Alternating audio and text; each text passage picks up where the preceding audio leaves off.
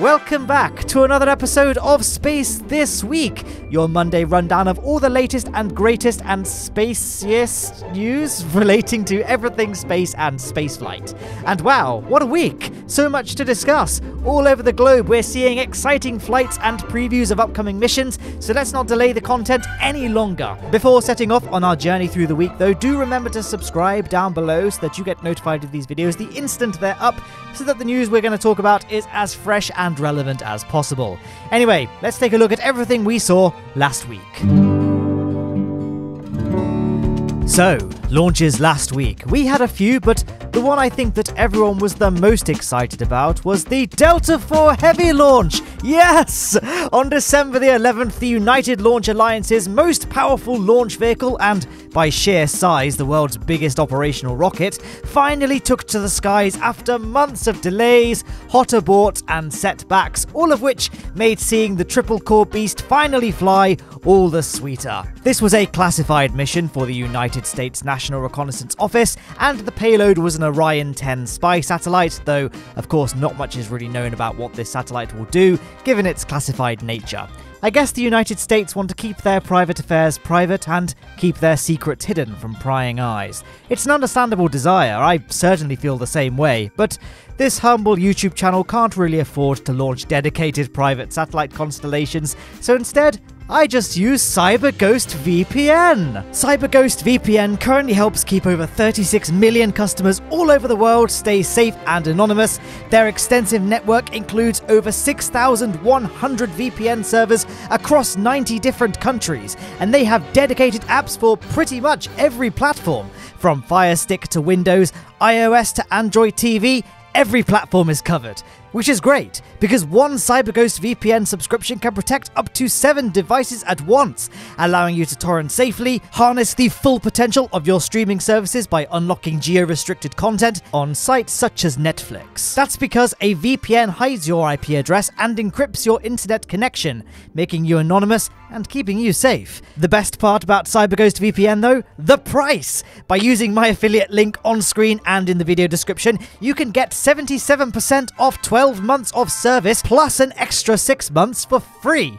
CyberGhost VPN are so confident that you'll like their service, they have an extra 45-day money-back guarantee as well. In a world of geo-locked content, the ever-present threat of cyber attack, and the lack of privacy over public Wi-Fi, a VPN is becoming an ever more essential thing. So why not choose CyberGhost VPN? Go on, make the move. Click that link in the description.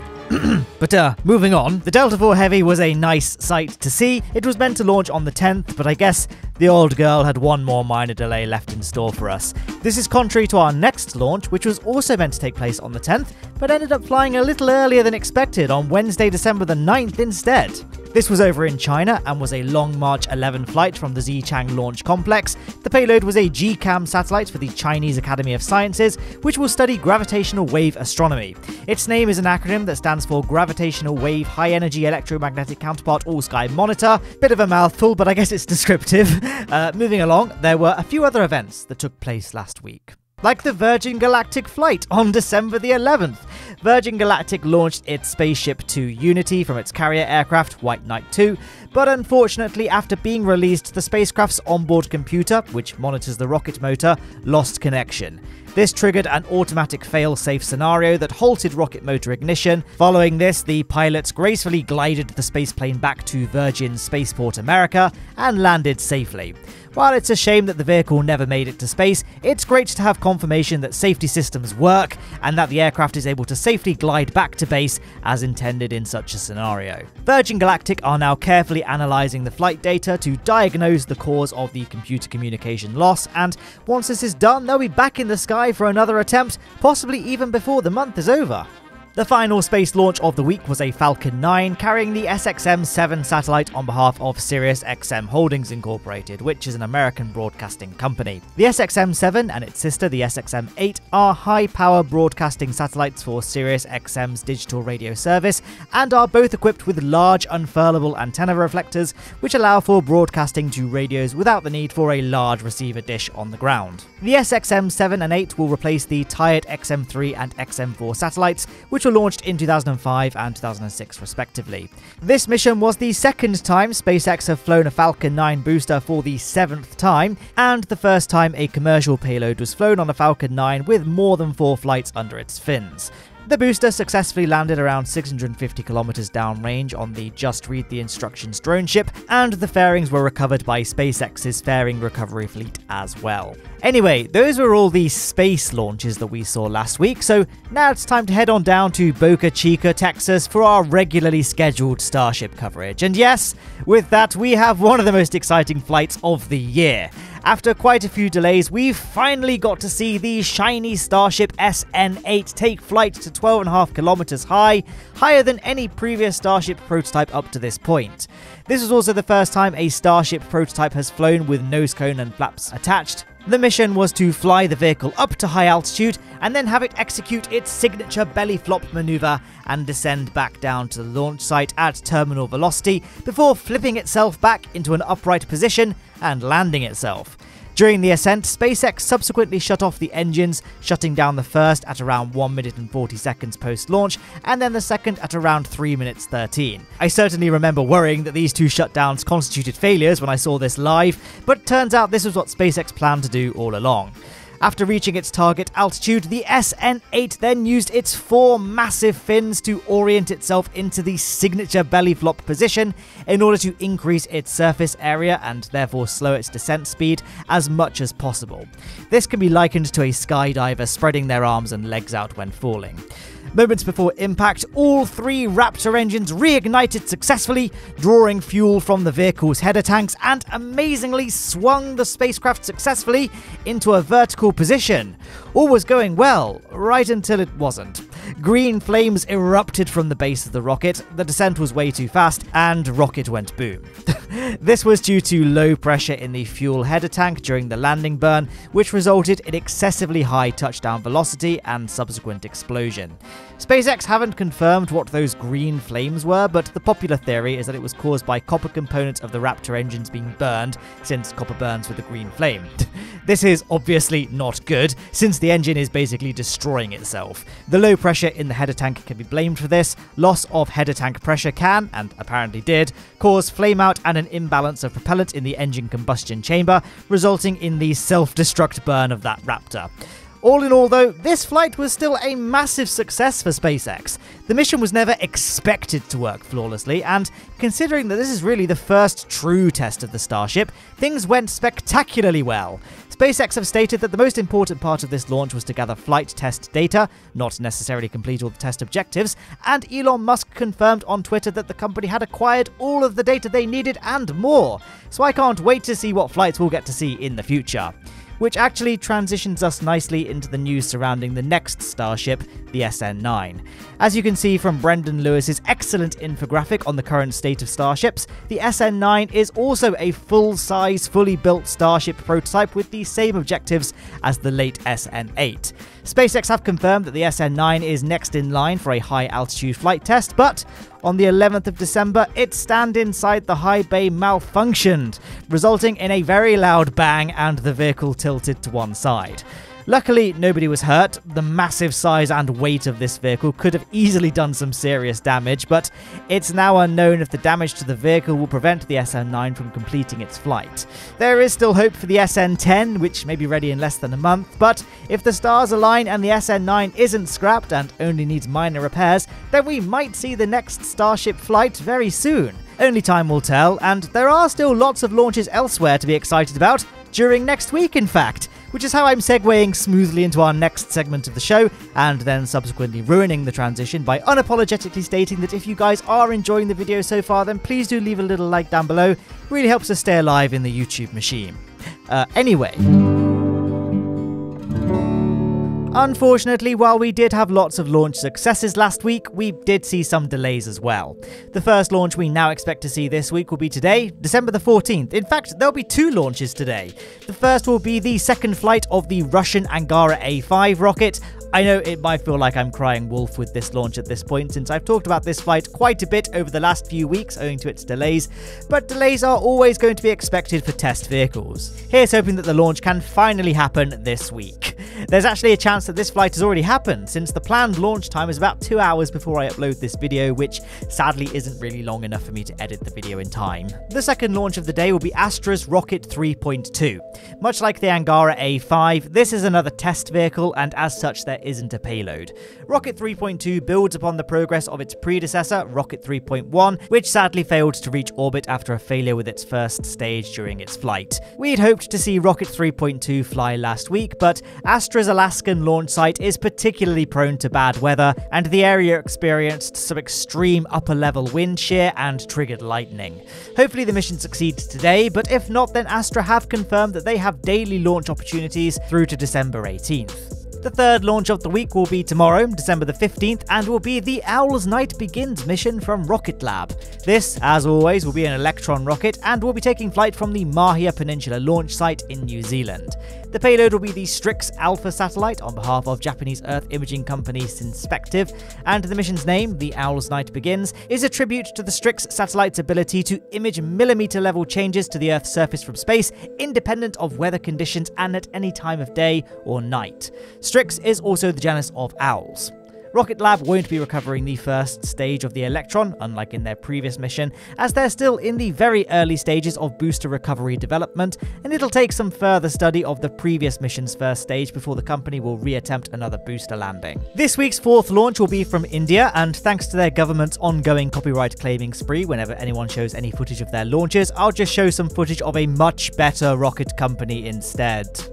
The Indian rocket will be a Polar Satellite Launch Vehicle XL, carrying a CMSO-1 satellite, and has seen a couple of delays, so hopefully it goes ahead without a hitch this time. Whatever. I guess I'm just still salty about the copyright claims, despite this being news coverage entirely within the confines of fair use, and as stated in the... You know what? It doesn't matter. Let's just move along to our next launch, which will be a SpaceX Falcon 9 flight on the 17th of December, launching from the Kennedy Space Center. On board will be a classified satellite for the United States National Reconnaissance Office, so we obviously can't talk about what it is in great detail since its identity and purpose is classified. This will be the fifth outing for this particular Falcon 9 first stage, and if all goes to plan, it'll touch down at Landing Zone 1 shortly after second stage separation. Next up, we'll see a SOARS 2.1 rocket operated jointly by Arianespace and Starsem, a French-Russian launch company. It'll be launching from the relatively new spaceport of Vostochny, which saw its first launch in 2016 and to date has only had 5 flights. It was built to reduce Russia's dependency on the Baikonur Cosmodrome, which is leased from the government of Kazakhstan and is currently the only Russian-operated launch site capable of launching crewed missions to the International Space Station or elsewhere. Vostochny plans to ultimately replace the role Baikonur currently serves, though this will likely take some time. Hopefully it sees its 6th launch proceed successfully, and the payload, 36 satellites for the British OneWeb constellation, reach their low Earth orbit destination as planned. Our final launch of the week will be from China and will be the very first flight of the brand new Long March 8 rocket, launching from the Wenchang Launch Complex. On board will be a Chinese Xinjishu Yanzheng technology demonstration satellite, as well as an Earth observation satellite made jointly by China and Ethiopia. The Long March 8 is exciting as it follows the SpaceX Falcon 9 design of a self-landing reusable first stage.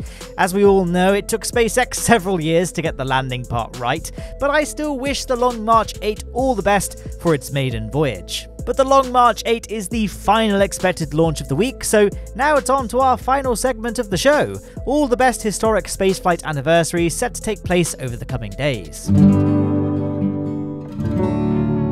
Our first 2 space anniversaries are today, December the 14th, the first of which is the 1962 Venus flyby of NASA's Mariner 2 spacecraft, which would be the first time a spacecraft flew by Venus and was the first successful planetary encounter by a robotic space probe. It was launched on August 27th in 1962 by an Atlas Agena rocket, and the primary mission objective was to receive communication from the satellite in the vicinity of Venus and perform radiometric temperature measurements of Venus itself. During the flyby, Mariner 2 scanned the planet with its pair of radiometers and discovered that Venus has cool clouds and an extremely hot surface. It wasn't just Venus that was studied though. On the way to the planet, the Mariner 2 measured solar wind, confirming measurements by Luna 1 in 1959, and also measured interplanetary dust, which turned out to be much scarcer than initially thought. The same day, December the 14th, but this time in 1972, astronaut Eugene Cernan became the last person to walk on the moon after he and fellow Apollo astronaut Harrison Schmitt completed their third and final moonwalk of the Apollo 17 mission. We began covering the anniversaries associated with the Apollo 17 mission in last week's episode, so I'll stick a link on screen and in the description if you want to hear more about this mission's launch and the other milestones up to this day. Tomorrow, on the 15th of December, we'll see the anniversary of the launch of Gemini 6A, crewed by Wally Schirra and Thomas Stafford. Shortly after launching on a Titan II rocket, the spacecraft achieved the first crewed rendezvous with another spacecraft, its sister ship Gemini 7. While the Soviet Union had previously launched pairs of Vostok spacecraft, twice in fact before, these only established radio contact with each other and had no ability to adjust their orbits in order to rendezvous, coming no closer than several kilometers of each other. As you can see from these photos, Gemini 6 and 7 came to around 30 centimeters from each other and could have quite easily docked if they had been so equipped. This was a huge step in advancing the United States' spaceflight capabilities, as orbital rendezvous would be an essential component for the later Apollo moon landing missions. Also on the 15th of December, in 1970 this time, the Soviet spacecraft Venera 7 successfully lands on Venus. This would be the first successful soft landing of a spacecraft on another planet, and the first to transmit data from there back to Earth. It almost ended in disaster, as its parachute failed during the descent and caused the spacecraft to enter freefall, striking the Venusian surface at around 16 meters per second, though happily it survived its landing and was able to tell us that the surface temperature of Venus was around 475 degrees Celsius, and from this, along with models of the atmosphere, scientists were able to calculate a surface pressure of 9 megapascal, or 90 bar, roughly the same pressure that's found 900 meters underwater on Earth. The mission definitively confirmed that humans cannot survive on the surface of Venus and excluded the possibility that there is any liquid water on the planet. Jumping forward to December the 17th, the Wright brothers make history in 1903 in the town of Kitty Hawk, North Carolina, after making the world's first controlled, powered, heavier-than-air flight in the Wright Flyer aircraft. I know it's not strictly a space anniversary, but it was still a huge stepping stone in our journey to the stars, so it's definitely worthy of a mention. On December the 18th, Project SCORE was launched in 1958 aboard an American Atlas rocket. SCORE is an acronym that stands for Signal Communications by Orbiting Relay, and it's significant because it was the world's first purpose-built communication satellite. It would carry the first successful broadcast of a human voice from space, and the mission marked the first successful use of the Atlas as a launch vehicle. It broadcasted a Christmas message via shortwave radio by President Dwight D. Eisenhower through an onboard tape recorder. Politically, the satellite placed the United States at an even technological par with the Soviet Union as a highly functional response to the Sputnik 1 and Sputnik 2 satellites. The satellite remained in orbit for 34 days before the orbit decayed and the probe re-entered the atmosphere. Saturday, the 19th of December, will mark the anniversary of Apollo 17's return to Earth, successfully splashing down in the Pacific Ocean with its crew Eugene Cernan, Ronald Evans, and Harrison Schmitt, ending a legendary chapter in our history. The Apollo 17 mission remains the last time humans have visited the moon. It's been fun watching the progress of this mission over the past couple of weeks, but also a little bittersweet to see it come to an end. And with the end of Apollo 17 also comes the end of this week's history segment. And so brings an end to another episode of Space This Week. Lots of tests and maiden flights this week, from the mostly success of the Starship SN8 to the exciting prospect of the Angara A5, Rocket 3.2, and the first flight of the Long March 8. Which of the three are you most looking forward to seeing the most? Let me know down below, and of course I must give a massive thanks to CyberGhost VPN for once again sponsoring the show. I've been using their services every day since I signed up, and I highly recommend their service. It's super intuitive and dead easy to get up and running. There's now an end screen in front of you with a link to the full Space This Week playlist on the left-hand side, and a link to a video from my channel that YouTube's algorithm thinks you'll like on the right-hand side. There's also links to my Patreon and clothing store in the description down below if you want to support the show monetarily. Anyway, that's it. Goodbye!